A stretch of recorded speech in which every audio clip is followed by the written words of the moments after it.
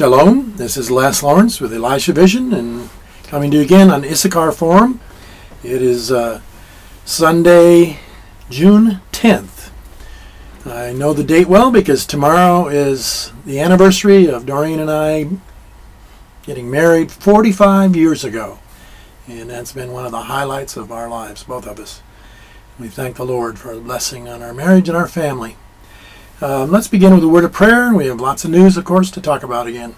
Heavenly Father, thank you for your faithfulness and your love, that we can live as a married couple and a family to live out the love that you've already put in our hearts that comes from you.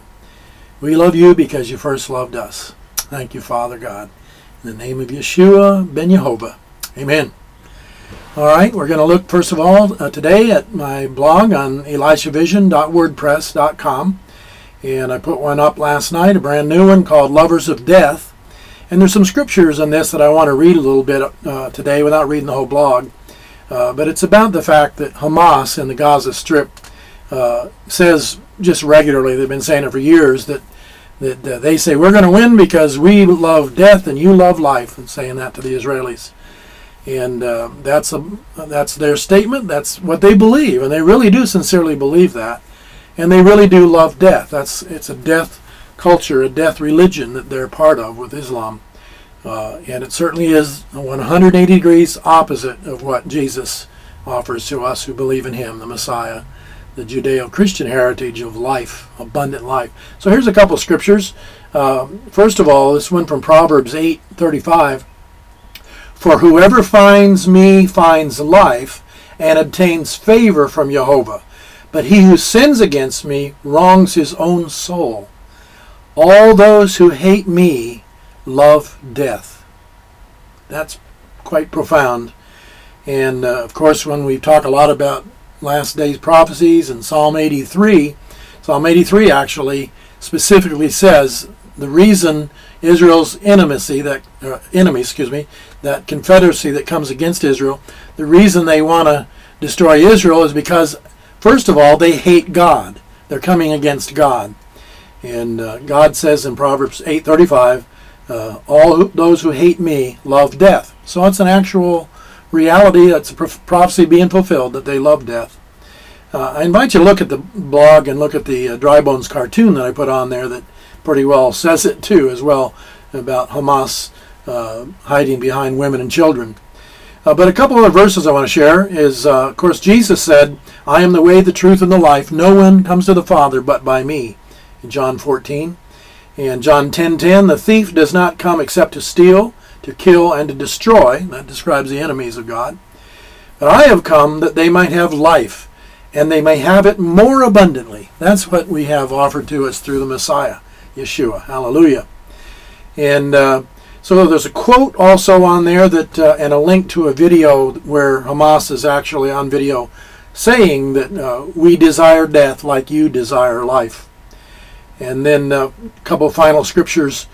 For I have no, this is God speaking, I have no pleasure in the death of one who dies, says the Lord Jehovah. Therefore turn and live. Even though God will judge the wicked and destroy the wicked and evil, all evil, He takes no pleasure in it. That's 180 degrees different than those who love death. That's Ezekiel 18:32. And then finally, Deuteronomy 30:19 and 20. Today I have given you the choice between life and death, between blessings and curses. I call on heaven and earth to witness the choice you make. Oh, that you would choose life, that you and your descendants might live, that you may love Jehovah your God, that you may obey His voice, and that you may cling to Him, for He is your life and your length of days, and that you may dwell in the land which Jehovah swore to your fathers, to Abraham, Isaac, and Jacob, to give them. Hallelujah. May Israel never again be removed from their land, but live in the land that God has given to them. Hallelujah. Amen. Well, I'll start with a little bit of humor here. There's an ABC's news report, in fact it's on all the news and websites today, that an Al-Qaeda affiliate in Somalia mocking the new $33 million bounty on its top leaders by President Obama and the administration. they've put a bounty on President Obama and a bounty on Hillary Clinton. Anyone who can capture Obama will be given 10 camels, and anybody who can get Clinton will be given 20 chickens.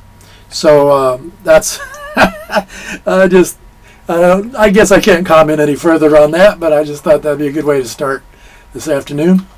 And one thing that's happening this week is Shimon Peres, the president of Israel, who's more of a figurehead. The leader of Israel is actually, of course, the Prime Minister, Benjamin Netanyahu. But Shimon Peres, a former Prime Minister, is visiting the U.S. this week to receive a very high honor. I think it's the highest civilian honor, the Medal of Freedom. President Obama will be giving it to him. The timing's not too bad for President Obama because it'll help him get some more Jewish votes possibly.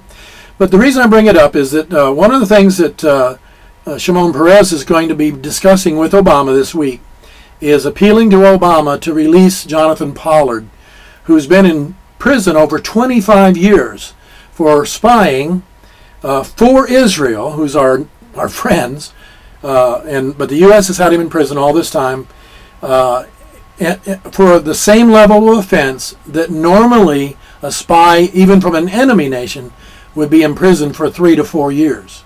Yet he's been in there for 25 years in his poor health. So President Shimon Peres is going to appeal, as he does actually every time he talks to Obama, but perhaps in this context of the election, maybe Obama will finally release Pollard. And I pray that that'll be the case. In the past 2 months, over 70,000 Israelis have signed a petition urging Peres to work for that release, and Peres has said that he will. Staying on the subject of President Obama, the Congress voted in the 90s that the U.S. Embassy should be moved to Jerusalem. It's all the United States embassies in every country of the world are in the capital city of that country, except Israel and Jerusalem. The U.S. the Congress voted that it should be moved to Jerusalem, and it can only be stopped by an executive order, a so-called security waiver, that has to be issued every 6 months. And so back in the Bush presidency and also now with Obama, they continue to do that every 6 months instead of fulfilling the law and moving our embassy to Jerusalem. And the excuse is that it's a security risk because the Jerusalem status is to be negotiated. Well, that's absolutely not true. Israel would never, under any circumstances, negotiate Jerusalem out of the picture as their capital. Jerusalem's been the capital of Israel for over 3,000 years, since David made it his capital. And that is one of the non-negotiable non-starters. And the sooner the U.S. gets on board with moving our embassy to Jerusalem, the better. So be praying for that. Also, some more action by the U.S. against Israel. I say this, and I'll explain why in a minute.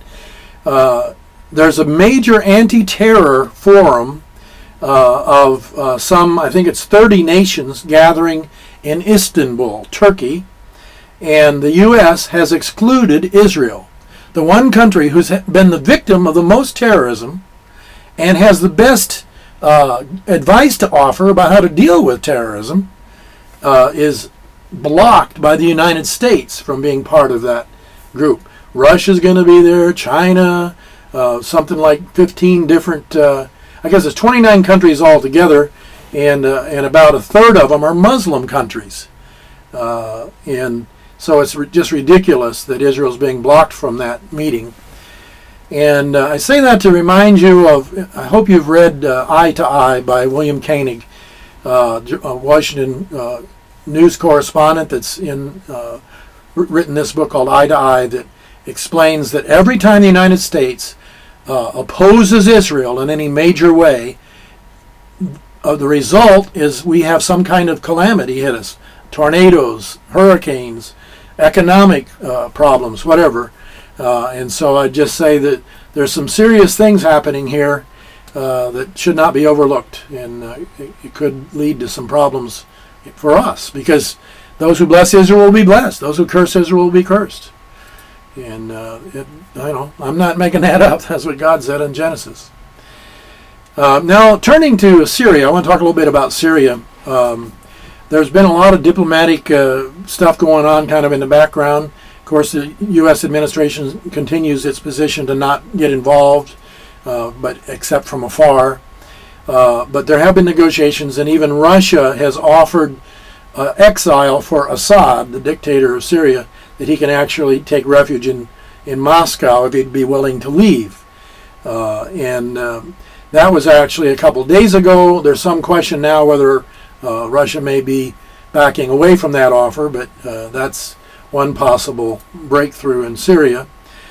Meanwhile, on the ground in Syria, and by the way, that was from Arut Sheva report in the Times of Israel also. But meanwhile, Debka reports that rebels, this was actually on June 3rd. I want to just remind you of this. I talked about it at the time, but rebels against the Syrian government set fighter jets and helicopters on fire at an air base near the Golan Heights, another southern part of Syria near Israel. And that was from a week ago, last Sunday actually. Maybe I didn't mention it. I might not have known it when I recorded last week. But then just today, there's a report in the Times of Israel today that Syrian rebels have taken over an air base with missile batteries near Homs. Homs is one of the cities that Assad has been attacking and murdering. The massacre of over 100 a couple weeks ago was in Hama, just a little bit north of Homs. There was, by the way, another massacre this week where some say over 100 again were killed. But here's a victory by the rebels. They have taken over this air base. The battalion commander reportedly gave the soldiers on the air base a choice to just go home and live or join the rebellion, and they chose to join the rebellion. So not only did they take over this air base, but they took over all the troops, and they're now part of the rebel force. And that's a significant issue. And one of the reasons is they gained control of a number of surface-to-air missile batteries. They've been pretty well totally underarmed compared to the Syrian army, and so this makes a big difference. Also, there's been reports of another attack by the rebels in Damascus. So it's still happening, and of course, I continue to say that at any point, I think this could break into the Psalm 83 war. I think one of the last stages of Syria, of Assad, if he feels like he has no other choices, he may just declare war on Israel. They're technically already at war with Israel, but just send his troops down to invade Israel, which would kind of get everybody else say, oh yeah, let's go get Israel, and maybe get him out of the pickle he's in right now. So be praying for that. Either way, Psalm 83 is destined to be fulfilled soon. I'm convinced of that. Another report on Debka about Syria is that there have been reports, and I saw this in a couple other media as well, there have been reports that both the Syrian army and the rebels possibly have chemical weapons. And there's even a couple of early reports that maybe they've even been used at some point. So it's kind of important to pay attention to that and pray that that doesn't get involved. And that would be pretty serious if that happened. And another item about Syria, Israel calls for world intervention in Syria, and they even offer aid to supply aid to the people that are hurting there. And Vice Prime Minister Shaul Mofaz in Israel, in the Israel Hayom news site, levels harsh criticism of Russia's seemingly complicit role in the Syrian uprising. Best case, he says, this is irresponsibility. Worst case, it is a partnership in the slaughter. Meanwhile, Prime Minister Netanyahu also said that Iran, Hezbollah are actively assisting Syrian regime. And then Perez, the one who's in Washington this week, made the statement, I respect the Syrian opposition and I hope it wins. So Israel's trying to influence it, but they've got to be careful they can't get too involved directly, or they'll provoke an attack. So pray that they will have wisdom from above and hear from God on what to say and more importantly, what to do. I mentioned Bill Koenig a minute ago, and his new site is watch.org. I encourage you to go to that site, watch.org. And he has on today's website right now on his blog, it says, Netanyahu calls Iran, Syria, and Hezbollah the axis of evil. And I think that probably is an accurate update from the old phrase that Bush used a decade ago. Right now, I think that really is where it's happening. Iran, Syria, and Hezbollah. And then also on this site, Bill Koenig has stories about Russia. We won't oppose Assad's departure in Syria. And that is a step. If they really stick with it, that's a good thing. Now, there's another controversy going on. Seems like there are there's no limit to how many controversies. Jesus said there'd be wars and rumors of wars, and we've talked about several of those right now. But this is an interesting headline from Israel Today magazine. This is an excellent site. I encourage you to go there too. It's israeltoday.co.il. And this story is far fewer Palestinian refugees than claimed. You may be aware that the Palestinians claim that when Israel won the War of Independence in 1949, that 600,000 or so, or 400,000 Arabs fled, Palestinian Arabs fled what became Israel, and so they're demanding a right of return, and they're claiming that now has, through their descendants, has now reached 4 or 5, even 6 million Arabs should be allowed to come back. However, this is a little weird in the first place. They haven't been absorbed in any of the countries. They're still kept as refugees when the Arab nations could easily take them in, and they could live like kings if they wanted to share some oil dollars with them. But there's another way to count this, and Israel is wanting the UN to count only the actual living survivors of that refugee group that left in 1949. That would be not 6 million, but 30,000. If the UN were to adjudicate that Israel did have to accept those 30,000 people back into Israel, Israel could do it easily. They would gladly do it. And, oh, by the way, those people would be much happier living in Israel than in any Muslim or Arab country, because the freedoms of Israel's a free Western-style democracy. So that's something that's going on and still being debated. And the same magazine, Israel Today magazine, has a poll that most Arabs want to live in Israel. The Palestinian Authority, the international media, and even elected Israeli Arab politicians all try to portray life for Arabs in Israel as oppressive and on par with what black Africans experienced during the apartheid in South Africa. But time and again, evidence on the ground simply does not support their theory. Most telling is the publicly voiced opinion of Israeli Arabs themselves. In an annual poll conducted by Haifa University and published this week, it was again revealed that a clear majority, 68.3% of Arabs, prefer living in Israel over any country in the world.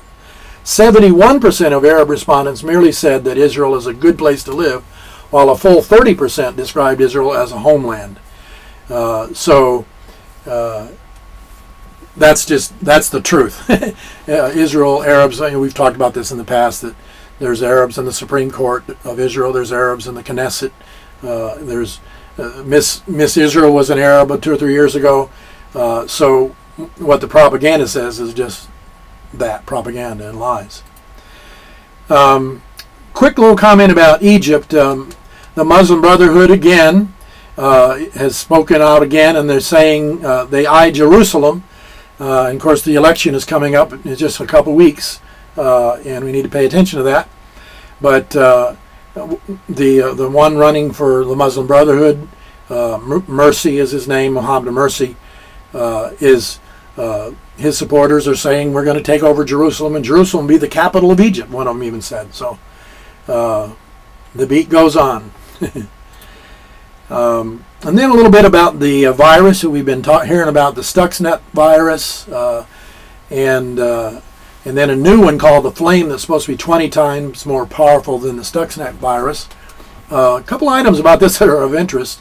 First of all, I'll do the second one. The Flame virus, evidently, it's already accomplished what they set it out to do, and it actually is going to self-destruct over this weekend. There's a self-destruct mechanism in the virus itself in the computers.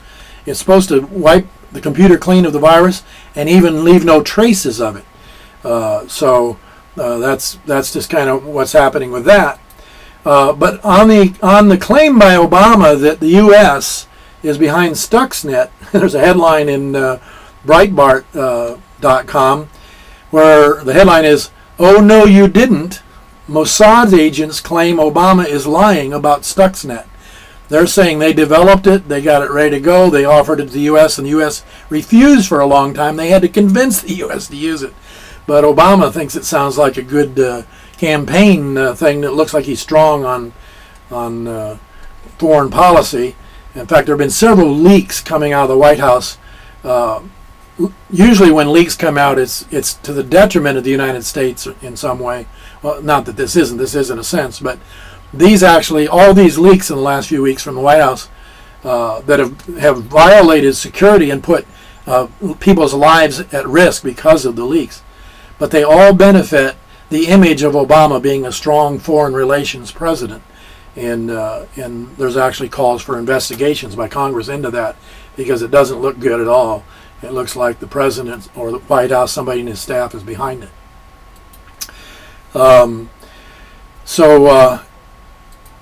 One other site I want to mention, I don't mention it a lot, but it's called TheReligionOfPeace.com, and it exposes all the jihad murders and attacks around the world every week, and it actually keeps up with them, keeps a weekly report, and then they have a total all the way since 9/11.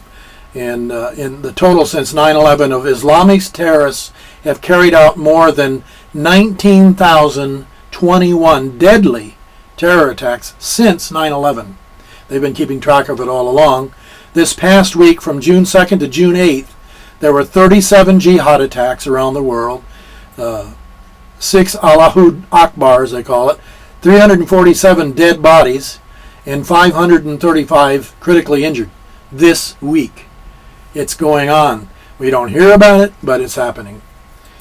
And then there's an article on Jerusalem Post that I wanted to refer you to. Doreen and I heard Michael Freund speak at a conference by Christian Friends of Israel in 2007 in Jerusalem, and he writes regularly a column for the Jerusalem Post, and I love the name of his column yesterday or a couple of days ago, Peace Traumatic Stress Disorder, based on post-traumatic stress disorder, PTSD. Well, this is PTSD, but it's Peace Traumatic Stress Disorder, and it says PA Chairman Mahmoud Abbas has consistently refused to return to talks with Israel and has repeatedly rejected Jewish states' pleas in this regard.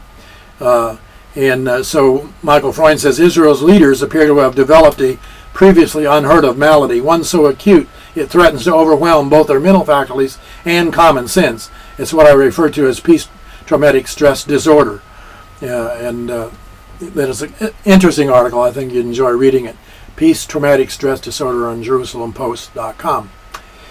And one thing that's been going on this week, too, in Israel is that there's been a controversy over some buildings that were built illegally on property that didn't belong to Israel, and Netanyahu actually stood with the Supreme Court of Israel saying they had to be demolished, and I think it was 35 homes, but he announced they would build 851 new homes in the Judea and Samaria. Actually, it's I think mostly in Samaria, and then his comment on that is that the storm will pass over because the whole world is up in arms that Israel's authorizing more homes to be built for Israelis to live in.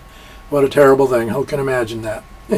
And then finally, I wanted to mention that in the context of the Israeli discoveries of incredible amounts, trillions and trillions of cubic feet of natural gas in the Mediterranean off the coast of Haifa, one of the things they're doing, they've got to now gear up to be able to handle that gas, to receive it on shore and so forth. And so the cabinet is vowing to speed up the planning for a new plant that can receive gas. And not only will it make Israel independent, energy independent, but it'll also give them lots of natural gas to export and actually be a great boon economically. So hallelujah, God is still working. God is favoring Zion. Psalm 102 verse 13 says this is the set time to favor Zion has come. And so we pray that he'll continue to do that. Thank you again for being with us at Issachar Forum, and pray you'll have a good week. Heavenly Father, thank you for the time together, and I just pray, Lord, your peace and blessing on Israel. We know the only real peace will come from Yeshua, the Prince of Peace. Thank you, Father, and bless the viewers of this YouTube broadcast as well, I pray, Lord. Let your will be done in our lives, we pray. In the name of Jesus, amen. God bless you. See you next week.